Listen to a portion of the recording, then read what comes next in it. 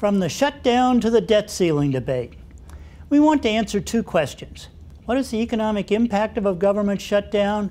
And how will the shutdown impact the debt ceiling debate that will come later in the year? First, the shutdown impact. The actual impact of past government shutdowns has been somewhere between insignificant and very small. The impact is hard to identify in GDP data, given that there's so much more powerful factors that are typically in play, like the trade war, Fed rate policy, oil prices, etc. Also, this shutdown is only a partial one, so an even smaller impact would be expected than in the past. And finally, once the shutdown is over, the federal workers are typically given back pay. In short, estimates of the GDP impact are usually overstated during the crisis, just as they were every time in the past. The main impact of the shutdown is on assessments of future risks. For example, participants in markets, say such as gold and foreign exchange, they may raise their risk assessments for the U.S. That is, the symbolism of a dysfunctional U.S. federal government is the focus of markets, not the actual economic impact. An extended shutdown would give a lift to gold and maybe contribute to the U.S. dollar weakness, especially if it were coupled with the separate issue of whether the Fed takes a pause on raising rates. As for equities, they hardly care about the shutdown one way or the other, since the impact on GDP is negligible. Now, what about the debt ceiling debate? This is going to come much later in the year.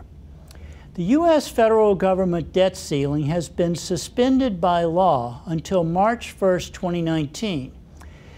Then it will go back into effect at the current level of the national debt, whatever it is on March 1st. The U.S. Treasury then may or may not decide to overfund and issue more debt than is actually needed in January and February. They would do this if they wanted to delay the need to raise the debt ceiling. And they have other extraordinary measures they can use. So the debt ceiling debate will probably happen in the summer or maybe even the fall of 2019.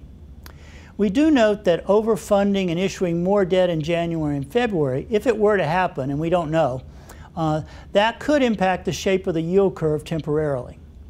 Now, when the debt ceiling does need to be raised, it's going to be a three-way battle among the Senate, the House of Representatives, and the White House. And it's going to usher in an extremely divisive time in Washington, D.C. Could make the shutdown look like an insignificant little party. Now, here's the deal. The Democrats control the House of Representatives, and they have signaled that they plan to add a clause to every new spending bill that the debt ceiling will go up by the amount of new spending. And they also plan to add some additional authority to suspend the debt ceiling under certain conditions. That is, the House Democrats want to have a tight link between appropriating money and raising the money to pay the bill.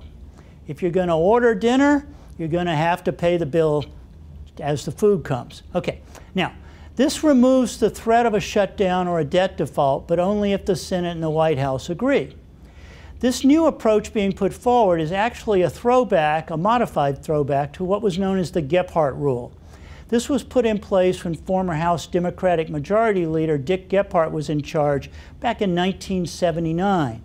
And it stood the test of time until 1975, when Republican Congressman Newt Gingrich started using the debt ceiling to shut down the government as a tool of leverage. Now, finally, what is the potential market impact?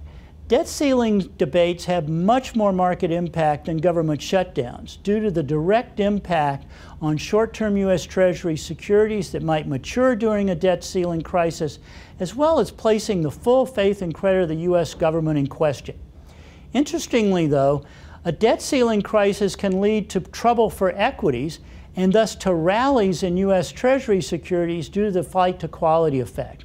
That is, even as the debt ceiling crisis threatens the ability of the U.S. Treasury to pay its bills, Treasury yields might even decline a little bit. I'm Blue Putnam, Chief Economist, CME Group.